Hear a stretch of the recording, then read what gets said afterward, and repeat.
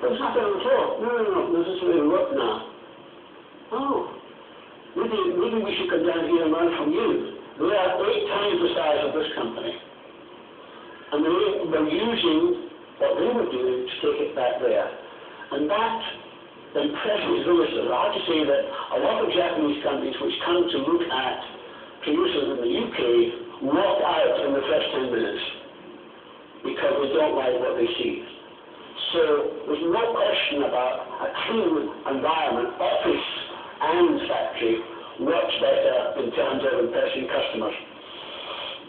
And you can see the other reasons why we go for cleaning and organising. And we like to make the job easier for people, and I just want to give a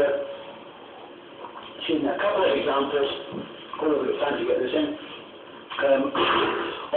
to make it easier for people not to go searching for things, like on your desk when you can't find that bit of paper, you know, or you can't find it in the filing cabinet. We want to make things easy to find and to use, and we want to make it easy to put back. Simple example, I'm just going to use one, there's plenty of them. If I send a letter to somebody here in Malaysia, if I put the right address on it, it gets there first time. But when I go to companies and I have to really store things, they're often in different places and people can't find them. But we advise people to use a simple system. In this particular case, the A and B refers to a rack. And it's unique in the company.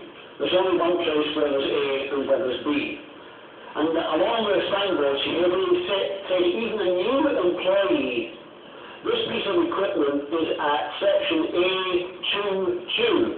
It means it's this rack, it's number 2, and it's the bottom one, 2.2 up there, as you can see. So it's very easy for even a new employee to know where A22 is. That's what we call a postal system of making things easy to find and put back. We want to make materials easy and parts to pick up. Here's a young fellow here working on this side, and what's happening, the table is too difficult, he's having to stretch, like that fellow who's sticking stuff down the hole. It's hard to do. And the answer is, make the table much shorter, incline the parts so you can pick them up. It's very simple. But when you do that for your people, making the job easier, they respond to that. We like to have items closest to the work. If we go to retail companies, you go to retailers where they put your products over the peak as they're adding them all up. But there's leveraging and twisting for this and twisting for that. We don't want them to be twisting and shoving and moving. We want things to be within the ambit here, or within that one there, or within that one there. That's where we want all the items to do the job to be. And when you start looking at the jobs that people do, you often find that we're asking them to do things which are a strain every day. And we like to create a home for everything and put everything in its home. And when we've done all that, we then start labeling things. We put labels on the items, and we put labels on shelves. We put labels on cupboards. We put labels on machines. We put labels on sections. We put labels on areas. It's very like, for example, we're working with a hospital, and it was very difficult to find your way in the hospital without asking somebody. The signs ought to be so simple that even an old lady could find her way to any place first time round without having to ask anybody. That's what world classic looks like. It's simple, practical things. And then we get to painting. And we like places to be bright and welcoming. There's one company in America, and all they do is paint companies, and they say that we paint the ceiling white every time, we paint the walls light grey down to about 6 feet up, we paint the bit from there down to the bottom dark grey, we paint the walkways red, we paint the operation areas green, and we know that as soon as we paint that, productivity will go up by 10%, just by painting the place. Now, all I can say to you is that the environment that people are working is important to how they perform for you.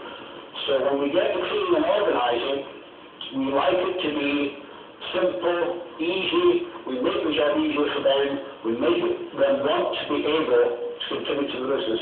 Now have a look at the levels there for organising the workplace and decide what level you think you're at. You do that now? You've got the level in front of you there. Organising the workplace. Then it's your permission, I'll move on to, and these scores were quite different from the healthy scores. I said, well, we've all got some work to do. Up until that time, they thought that human resources dealt with employees. Then they realised when they saw the scores that they had to do it in their division. So measuring employee attitudes became a creation of importance of how they manage their people in every division. And all of a sudden, over the next several years, we saw the scores improving very dramatically, I have to say. And so when we see that, when we put measures up on machinery, on equipment, stuff like that, we find that people can't help but ask how they can start improving the scores. It makes them think. It's the acid test of whether you're actually progressing or not. And I have to say, what are you going to measure? What is going to be your key measures if you're going to decide how you progress you're making towards world class? And it's interesting when I say measurement can take you to the moon. In fact, on the first moon probe, the first rocket went up, 97% of the time it was not on track. It was only on track 3% of the time. But because they were measuring it all the time, they could correct it all the time. And it's exactly the same when you're going to work also. And it also shows that they're making progress or not. And I'll give you some examples in the visible measurement systems. Here's one. Now this one comes from, it's an improvement line. And this is changing over presses which press the metal out. And at this point in time, it takes 15 minutes to change the press. And we want to get it down to under 10 minutes. So we make a target of 9 minutes.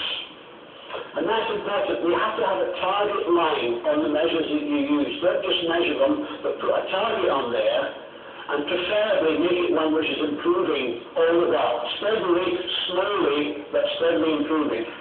And when we say operation standardized there, what that means is that when they find a way to get it under the target line, they capture that and say, this is how we're going to do it in the future. That's what we mean by standardizing. Capturing the best way you know how and making it commonplace. In this one company, we are keen that people should increase their skills. So they have this on the wall. And it was about, it's called an ILU chart. And basically what happens is, they want people to continue to increase their skills gradually over a period of time. And we publish on the wall everybody's name. This is taken from a simple section of the company. And down here we've got individual names. And the black bit means they're fully trained. This L shape means that they're halfway trained. And you can see every person, you can tell what every person can do there. And if you want to increase their skills, the supervisor can see who's got what skills and where to go next, because it's visible. And funnily enough, when we put it on the wall, individuals love to get more blobs on their line. Interesting. You don't have to press them into it. They want to do it. They would like to have blobs right along the line. That's the power of visual measurement. We like to see it up there in the work area where people actually work. And if you're going to do it, it has to be visible from a distance. You have to be able to see it. We like the ability to be able to know what it means. So that when the managing director comes down, we want him to ask questions about what he sees on the wall.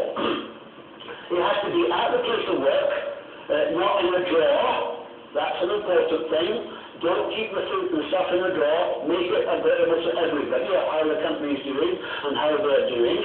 It should show target parameters, as I've been explaining, and preferably get the team members themselves to mark it up. If the supervisor keeps it in his drawer, it's his measure. It doesn't belong to the team. It belongs to him. So if he complains about this, don't worry about that. It's just him complaining as he normally does. But if they mark it up, it becomes their measure. And it's important that it does become their measure, because even when the supervisor